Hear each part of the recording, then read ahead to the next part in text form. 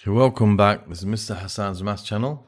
I'm now answering question number 1 from the June 2023 Pure Mathematics P2 exam from Pearson's Edexcel International A-Level.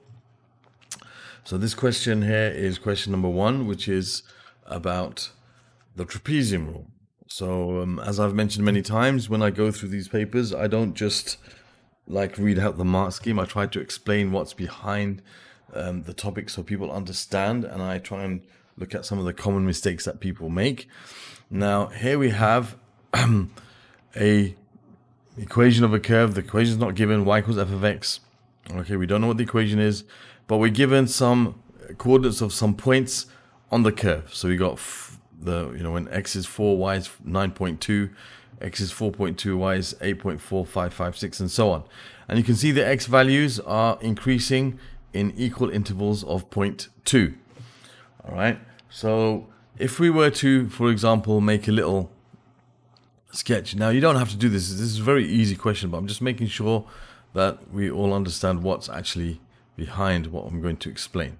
So if you make a little sketch of this, which of course, as I mentioned, we don't have to do in the exam, of course, you're going to have 4, 9.2 and 4, 8, and as you can see, it goes down and it goes up again. So like there's 4 and say there's 5, and then it's like you have these equal intervals of 0.2. So that's 1, 2, 3, 4, 5. So that's 4.2, 4.4, 4.6, okay, 4.8 and 5.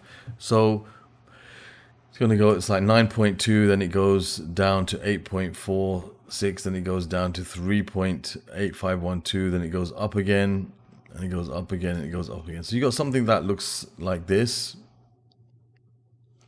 So what they want to do is, they want us to find the integral, or to estimate the integral, okay, of this function between 4 and 5, which is the same as finding the area under this curve, or between this curve and the x-axis, between x equals 4 and x equals 5. So we want to find this whole area here. That's what you do when you integrate between these limits. Now, of course, we can't integrate because we don't have the equation of the curve, and plus they've told us as well to use the trapezium rule. Right? So even if they did, they're asking us to use the trapezium rule. So the trapezium rule works in the following way. Basically, what we do is we split up this area into a series of equally spaced trapeziums. Okay, that's what we're doing here. Now, they don't look that equally spaced because I haven't drawn it so well. All right, but they're supposed to be equal widths. All right, as you can see, each of them is 0.2 if I drew it properly. All right, so these represents the x coordinates, and the length of this line, for example, here is 9.2. And the length of this line is 8.4556. That's this point, the y-axis, so it's that high. And so on. So all of these points, their heights, the vertical heights, are these values over here. Okay, so we can see here, what we're going to do is we're going to approximate these as small little trapeziums by basically we're just joining these together, and it kind of approximates. It's not going to give us the exact area. As you can see, there's some kind of differences here if you really zoom in, but they give a pretty decent approximation. If I find the area of this trapezium and this trapezium and this trapezium, that trapezium, that trapezium, add them together, it should give us an approximate value for the area of this area under the curve. All right, so how does the trapezium rule work? Well, what we do is we think about the area of this first trapezium. I'm going to call this here y1, and this y2, and this y3, and this y4, and this y5, and this y6. Okay? And we can see that the area of this first trapezium here, trapezium 1, trapezium 2, trapezium 3, trapezium 4, and trapezium 5, the area of the first trapezium is going to be given by, and we know the area of a trapezium is given by the sum of the parallel sides divided by 2 times the height. can say the height, sometimes you say height over 2 times the sum of the parallel sides, same thing, right? So what is the height of the trapezium? Well, it's not the vertical height, it's the distance between the parallel sides. The height of a trapezium is defined as the distance between its parallel sides, and these vertical lines are the parallel sides, so the height is actually this distance here, 0.2. So the height is 0.2, right? Now some people, they get confused between or when they finding the height of the trapezium, they use this formula B minus A over N. Okay, so they take the last value and the first value, so they do 5 minus 4, and then their mistake is they take N as a number of X values when it's not. N is the number of trapeziums, okay, which is, as you can see, there's 5 trapeziums and there's 6 X values, right? Because the trapeziums, one trapezium is made up of 2 lines. So we have here altogether 5 trapeziums made up of 6 lines. There's always one more line than the number of trapeziums, right? So N is not 6, it's actually 5. That's why the gap is 0.2, H is 0.2. We don't have to actually calculate that because we already know, we can see the gaps are 0.2 from the X values.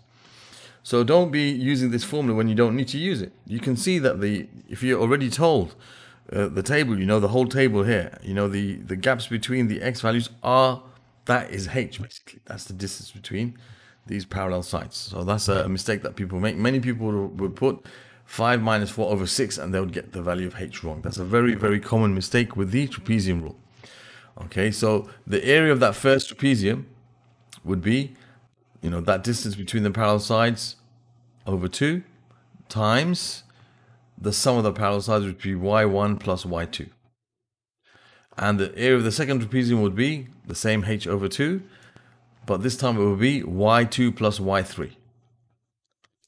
Okay, and the third trapezium, it will be y3 plus y4. So if you were to look at this a bit more carefully, H over 2 would be a common factor of each of those terms. You would follow that pattern. But then you'll have y1 plus y2, but then you'll have another y2 from here.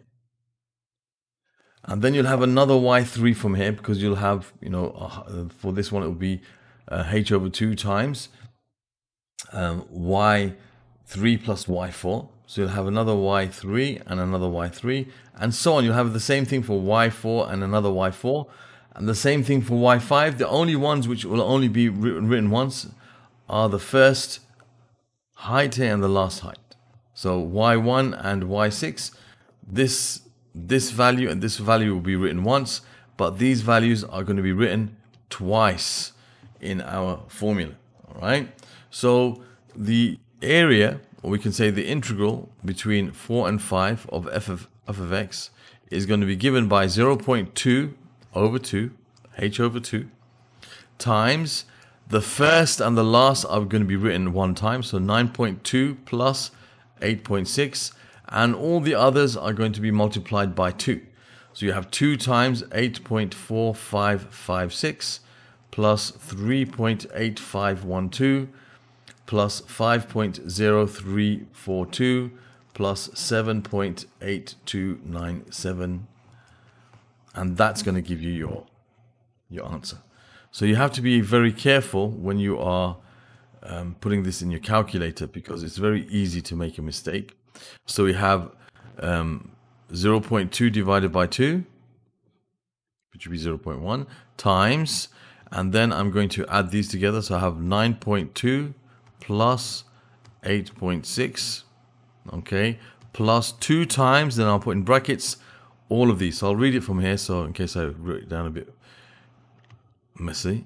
So 8.44556, just make sure you did it correctly, plus 3.8512 plus 5.0342, 5.0342 plus 7.8297, and then that's it. We've already written down that. So close that bracket and the first bracket, and then we press equals, and we get 6.81414, 6.81414 So now we have to round the answer as required in the question, and as we can see, it tells us to round to 3 decimal places.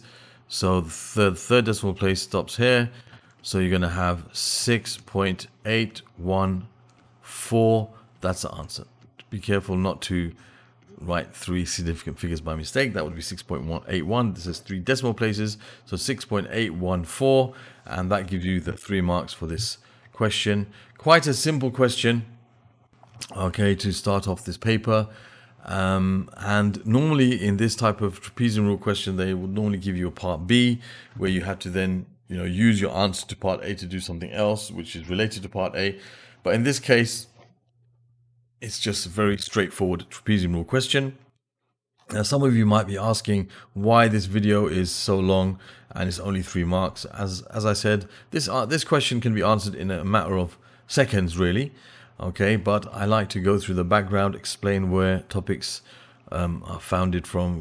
What's the basis behind them for those people who just want to understand instead of just memorizing what to do, and for those people maybe who haven't they're homeschooled, wherever they haven't been taught in a way where they can understand properly.